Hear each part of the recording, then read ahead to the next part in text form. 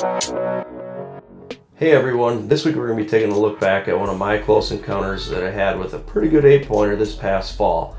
And you know, it's kind of a frustrating hunt because I messed up big time.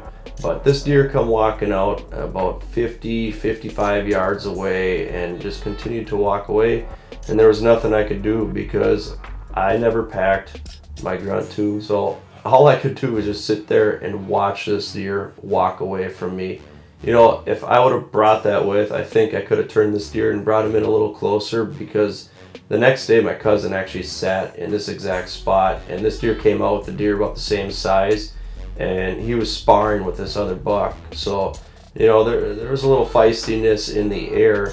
So I think if I would have hit a little soft grunt with this deer, he probably would have turned it and probably worked his way in towards me where I could have got a little better shot. But you know, at 50-55 yards, I'm not going to try stopping that deer and taking a shot that far out.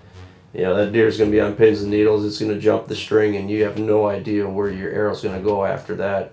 So I elected just to sit there and watch this deer walk away. But pretty cool encounter, and you know, it was pretty exciting just to see a deer of that caliber. I saw some deer, you know, throughout the year, but that was probably the biggest deer that I saw.